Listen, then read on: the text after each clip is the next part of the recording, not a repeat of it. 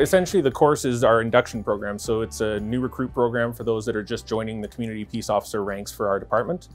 It's a 6-week program in length now.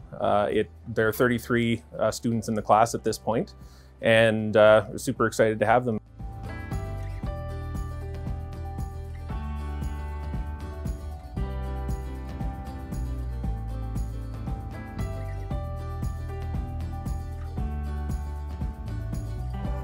I like to be challenged and I like to help people at the same time, and I'm a very active person, and I also care about people's health and security and safety. So I felt that AHS, a career in AHS and protective services was a really good mix for me. We teach an array of different things, from organizational awareness with Alberta Health Services, teaching who is AHS, what is protective services, what is the mission statement and core values of AHS, and how that balances with the safety side of what we do, and applying the legal authorities and the assistance for control of people, and just kind of restricting access to areas of the property.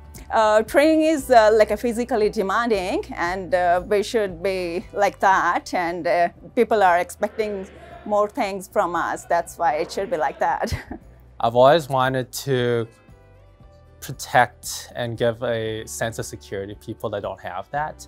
I like to think that we're just not working amongst protective services, but we're also trying to work with other people, whether that be nursing staff, medical staff, and other agencies out there like law enforcement agencies and stuff like that. So I've been working contract security with AHS for quite some time, and it's really been quite an eye-opening experience to see all the kind of things that go on in the hospital, and to be able to be there and help be a support worker, to be with nursing staff, clinical staff, and all other AHS employees, to be able to help them complete their jobs and give patient care safely. We like to think of ourselves as community-based. We're here to ensure that people feel comfortable coming to the hospital, and the mission statement of AHS to make the facilities accessible to everybody in Alberta.